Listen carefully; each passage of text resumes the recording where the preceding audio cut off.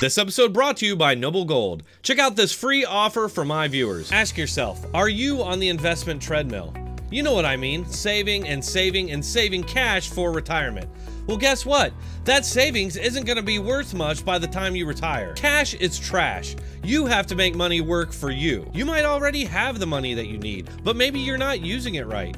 You're probably relying on stocks or mutual funds, when really you need to diversify. With gold likely to go $2,500 an ounce this year, it's a perfect time. If you feel like this could be the answer for you, call the team at Noble Gold, take out a qualifying IRA this month, and they'll gift you a solid gold 22 karat 1/10 ounce American Eagle bullion coin. Visit our website now at the link you can find in the description or pinned comment. Go right now and check out this free American Eagle gold coin offer.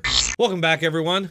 Well, once again, and I guess we shouldn't be surprised, as this conflict between Israel and Hamas heats up, some US media are outright lying about specific details regarding Israeli airstrikes and casualties. Admittedly, something we see the US media do every single day to push an agenda. But just because they do it daily doesn't mean we stop calling it out. Over at CBS News, they've doubled down on their deceptive reporting from yesterday, and if you haven't seen that video, go check it out after this one. Today, they're once again acting as Hamas PR and willing players in the terrorist tactic of using human shields for propaganda purposes. So during a report on Israeli airstrikes, the fake reporter Elizabeth Palmer withheld important details in an attempt to spin favorably for Hamas and negatively against Israel.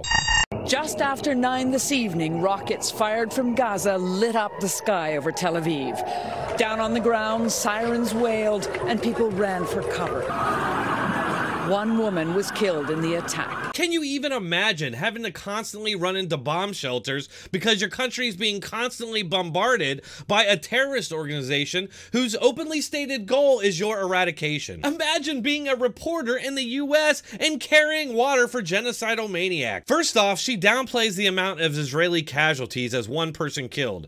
As far as I could find, there have been 3 Israelis killed, maybe even more at this point, and over 200 wounded. That never comes up in her report. You know why? Because while Iron Dome is a good defense system, it's not perfect. Israelis in one of their border towns were pounded by artillery, which is where the other 2 dead Israelis came from. You see, the media is always trying to downplay the deadliness of Hamas and their arsenal, but it just isn't true. Hamas isn't killing tons of Israelis for lack of trying or because of the deadliness of their weapons. Hamas would kill way more people if not for 2 main things. 1, the Israeli early warning and bunker system. Once those alarms start going off, people have plenty of time to get to one of many available bunkers. And then there's Iron Dome, which I said is good, but not perfect. Without these 2 things, there would be way more dead Israelis. And like I noted before, you constantly hear that Israel responds disproportionately. Well, if they responded proportionally, there would be way more dead Palestinians. Instead of surgically striking specific targets where they were attacked from, they would just launch hundreds of artillery missiles into Palestine indiscriminately, killing hordes of people. These people in the media are either complete idiots or they're knowingly lying to push an anti-Israel agenda. Mr. Benjamin Netanyahu warned that Hamas and Islamic Jihad would pay a heavy price. The Palestinian citizens of Gaza have already paid a heavy price. All day, Israeli airstrikes pounded the territory, officially targeting military installations. But civilian buildings were destroyed too.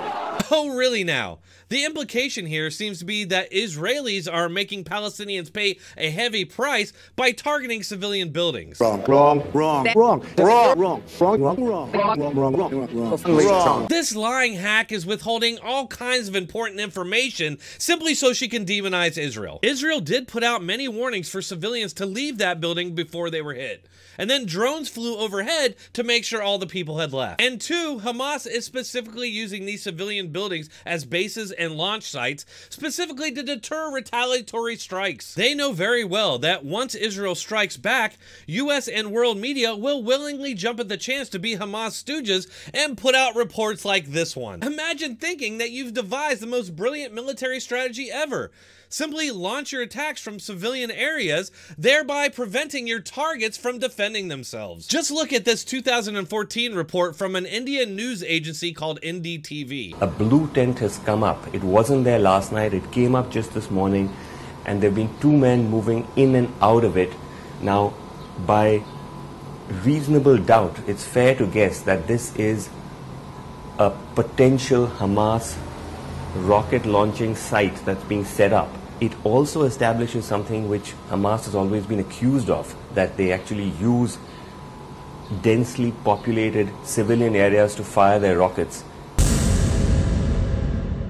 So that's the rocket being fired today morning, a day after it was assembled at the exact spot the rocket has been fired. That's the smoke. We just shot a video of it in the immediate aftermath. Okay, so we're not actually going in there because it's been rightly pointed out to us that there could be an immediate Israeli retaliation to the rocket that was fired from here. He told the reporter to avoid going to those civilian buildings where they just launched missiles from because Israel would likely strike back. Of course they're gonna strike back. You're telling me this propagandist at CBS doesn't know this? Just look at this report on the same airstrikes from ABC News, a network that is normally equally deceitful in their reporting, but in this case, they actually reported all the facts. Tonight, that image, Israeli missiles leveling an apartment building in Gaza, smoke soaring skyward. Sources telling ABC News the building had been evacuated, a drone surveying the scene to make sure people were out. Just throw this latest example of media corruption on the towering, stinking, heaping pile of steaming reasons to turn off your TV and let me watch it for you. That's all I have for this one. Please hit that like button on your way out, and I'll see you all tomorrow.